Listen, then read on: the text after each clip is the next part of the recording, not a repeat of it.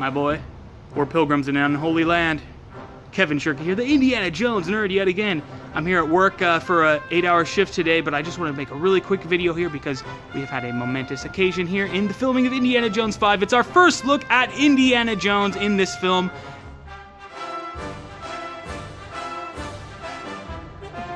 And it is not Harrison Ford, but it's actually a stuntman wearing a young Harrison Ford mask.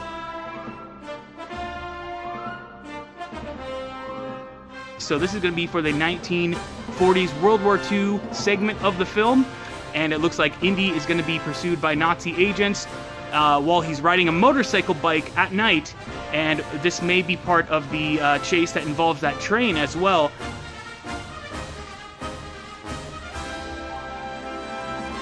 And this scene, apparently, we've heard descriptions that Indy is going to be thrown from the bike here.